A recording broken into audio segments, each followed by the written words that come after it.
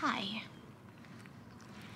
It is February 6th, Saturday. I have 6 minutes because I couldn't take off the, I couldn't take out footage and download it on my computer because I still have a lot to upload. But I'm technically supposed to be in TJ right now, giving out the donations, but I think I had mentioned at some family who lost some of their homes with the water, with the rain, and I ended up getting exposed by someone yesterday when I was picking up stuff, getting exposed to COVID, and so everyone's like freaking out and getting all these, phone calls about not to go, and I'm fine. I know I'm gonna be fine, but just, to put everyone else at ease, I was just like, I'll postpone the trip. I'll quarantine.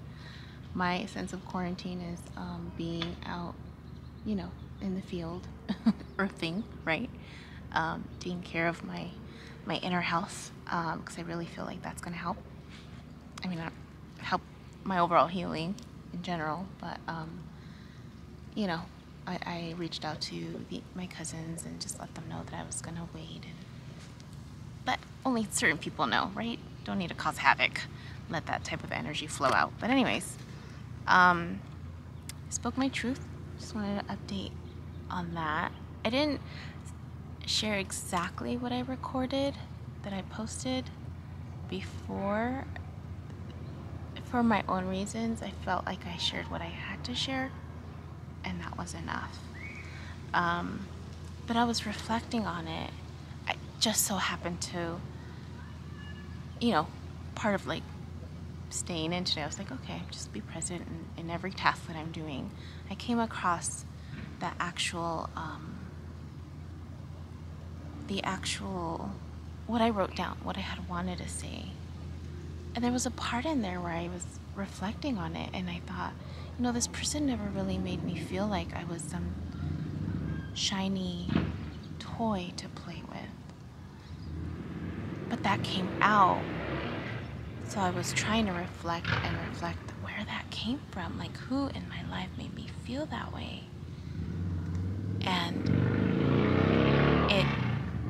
I remembered being out here, laying down, I was reflecting on it, and I remembered where that came from. And not a lot of people know this, and again, in an effort of just being authentic with my own healing, I thought about, is this something I really want to share? Is this something I should share? But I think there's a lot of truth to just some of these underlying experiences that we don't realize how much impact they have. And so I was sexually molested growing up. Not a lot of people know. But that's where that came from for me. The sense of whenever this person just wanted to, right? And it makes sense now that I realize that other missing puzzle piece of not having had a voice growing up, right? Not being seen growing up, and this desire to be seen, this desire to be paid attention to. And then that happened, and there was a sense of like,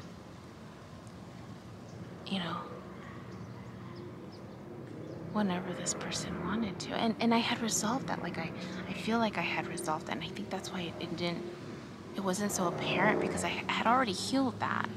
It's not something that's like makes me fall apart crying every time I talk about it.